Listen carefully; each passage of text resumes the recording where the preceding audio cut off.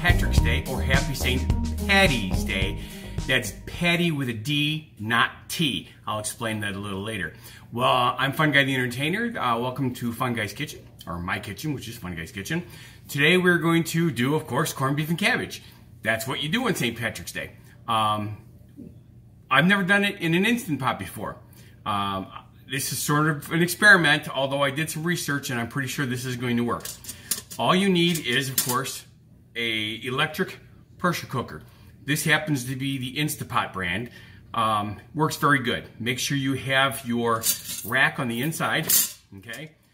First thing you want to do is you want to put in 2 cups of water. Very simple, 2 cups of water. Then add 1 beer. Doesn't matter what kind of beer it is. Obviously, more Irish, go towards, you know, stout of some sort. But this is really simple. And put in 4 cloves of garlic, which is roughly 1/8 of a cup. I have 1/8 of a cup in here, so I'll put it in here. Unfortunately, when I do it this way, it sticks to the cup, so that's kind of silly. I should have just squirted it in there, but I'm trying to show people measurements a little bit more. All right, pretty simple there. Rinse the garlic off my fingers. And of course, we have our corned beef brisket. This one happens to be a point cut. Some people like the other kind better. It does not really matter to me. I like them both.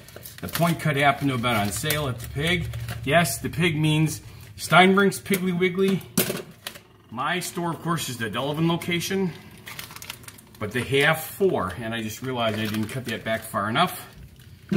I have a small hole in the corner, but I didn't cut across the top. There we go. That's more like it. And then you pull the package out, or the meat out of the package, I should say. And there should be a seasoning packet there. It is there. Make sure you don't put that on the bottom so you don't see it. Now, some people pour the extra juice out. I like to use it. I pour it right back in the container. Just like that.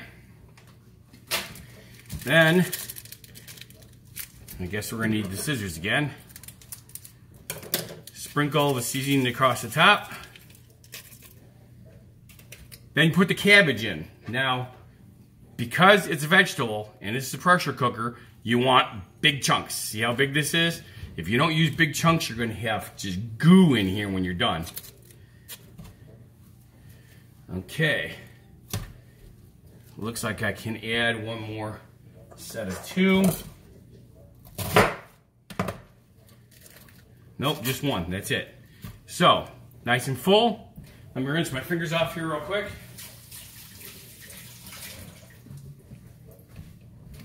Put the lid on. Make sure your pressure thing is off to the side and set ready to rock and roll. I'm not sure exactly how to show you this, so what I'm gonna do is I'll take a picture like I did last time. You go to your front of your unit and you want to go to pressure cook, and you set the timer for 90 minutes. You just keep pushing the plus sign until it hits 90. It's a lot of pushing. There might be a faster way to do this. I'm still new at the pressure cooker thing here. So 90 minutes is 1 hour and 30 minutes. There it is. I don't know if I have to push anything else on this. All right. This should beep in a minute saying that there it goes. All right, it is now set. It's gonna take roughly 15 minutes to get up to temp. So you're talking about 1 hour and 45 minutes before this is, you know, starting to when it's done. So plan accordingly. And I think I forgot to start my other camera, which is going to screw everything up. But anywho's, if it does, we'll just have to punt. All right? Oh, explaining the St. Paddy's Day. People here in America think it's P-A-T-T-Y. It is not. It is P-A-D-D-Y.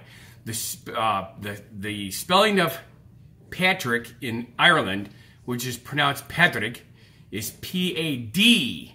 So that's why it's St. Paddy's Day. So you just learned some trivia. If you had already been watching my other show, What Happened to the World Today, you probably already know that because we talked about that on our St. Patty's Day show then. All right, so that's all there is to it. And then when this is all done, we'll come back and show you what we ended up with. Thanks so much. We'll see you in a bit. All right, Fun Guys Foodies. The timer, well, not the timer, but the, I guess it is a timer, went off on the Instapot, which means that it is done. So what you want to do, since I don't want to put the steam right on here, I'm going to turn this off to the side here. You turn this off so it bleeds. I think I showed you that on the last time I did one of these. Let all the steam escape. Once the steam escapes, the long lock and you can open up and we'll show you what it looks like. I did forget to mention a couple different things. Once we're done with this, we're going to take it out and put it in a pan and cover it for 10 to 15 minutes to let it firm up a little bit. Otherwise, it's going to do nothing but shred. If you want to shred it, nothing wrong with that either. You just take it out, shred it up, and serve it. Kind of like pulled pork would look. This would be like, that's what this will turn into. But it's a lot easier to slice if you let it sit for 10 to 15 minutes off to the side. I think that's pretty much it. We're going to be doing our drawing later tonight. I told you that I was going to do the drawing for the Dinner for Two and guest appearance on the show on St. Patrick's Day, which is today. So we're going to do that, but I didn't put everything together before the show because I was running around because I was busy today. So I'll do that, and then on our next show, I'll let you know who the winner was. And of course, don't forget, Steinbring's Piggly Wiggly, which I mentioned earlier. They are the sponsors of our meat department. From the meat department, they sponsor our meat. We got a couple other things going on coming up because it's spring. Oh, by the way, spring is. This is going to come out the first day of spring. How cool is that? So happy spring, everyone. This is just about done. I'm waiting for it to make that clicking noise. I'll move this back over here so we can see right in here.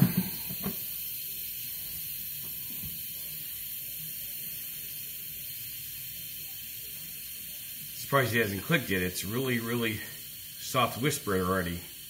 Oh, it might have clicked and I didn't hear because, nope, it's still locked.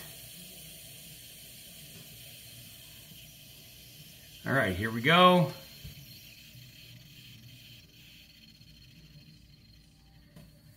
All right, ta-da! Look at that. This is what it looks like done. You can see that the cabbage is cooked, and actually, you know what I can do? I'm going to poke it because this is, of course, the first time we're doing this, like I said. I should have had my big meat fork handy. We'll use this one here because the big one's in the thing. All right, yep, it feels like it's done. All right, that's all there is to it. So I'll take pictures again as usual once it's put on the plate so you can see what that looks like. I hope you enjoyed another really, really quick show. I've got a baking show coming up again really soon. I'm going to try a 4-layer cake. I haven't done one of those actually ever. I've done 2 and 3 layers, but never a 4-layer. So we're going to try doing a 4-layer cake. How cool is that? So don't forget to like, share, and subscribe. Or like, subscribe, and share. You know what I mean. Tell your friends about us. We need more people. I'm trying to get a cookware sponsor, and they're going to, of course, want to see a little bit higher views than I have, which is obviously makes sense to me. So once again, thanks for coming to my kitchen. I hope you enjoyed yourself. I'm Funguy the Entertainer, cooking for you.